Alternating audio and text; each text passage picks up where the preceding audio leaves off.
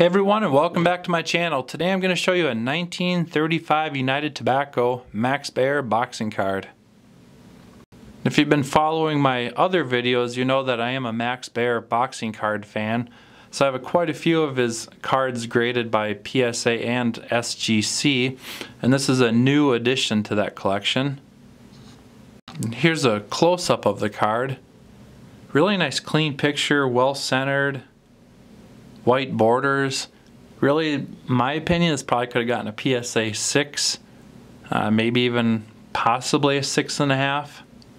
Looks really nice for a 5. No creases, wrinkles, staining, or anything that I can see on it. And here's the back of the card. It's kind of an interesting back to the card here.